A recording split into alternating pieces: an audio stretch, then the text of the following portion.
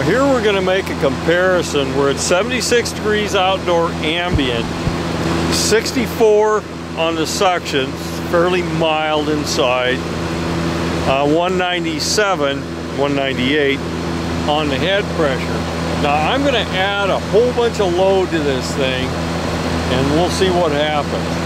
But first I'm going to give you the inside temperature. Here we have the inside return air temperature at, we'll call it 74, I guess.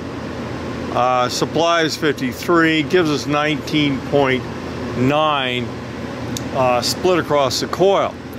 So now I'm going to increase this temperature here. Now here you can see my return air, I've knocked it way up to 91. Supply air is 67. It's actually moving 24 degrees across the coil, which is common for this machine. But the important part is my return air is coming back at 91. So let's go outside and see what's happened to the head pressure with this increased load. Okay, looking at the outside temperature, we're at 76.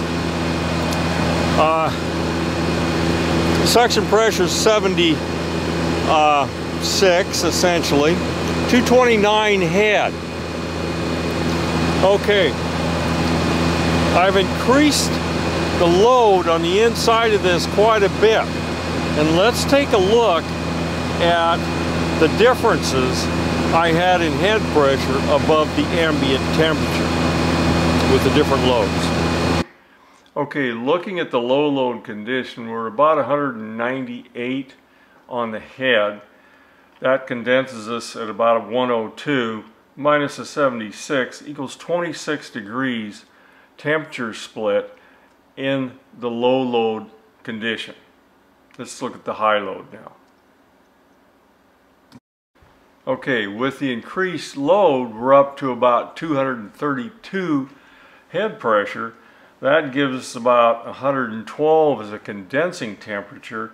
So we actually have 37 degrees above the ambient outdoor temperature. So we've increased this load on the condensing unit by a considerable amount by increasing the indoor load without changing the outdoor temperature. Just by changing the load, we can make a pretty significant difference in the head pressure by having that high load. Now it's an extreme case, but it does prove the rule.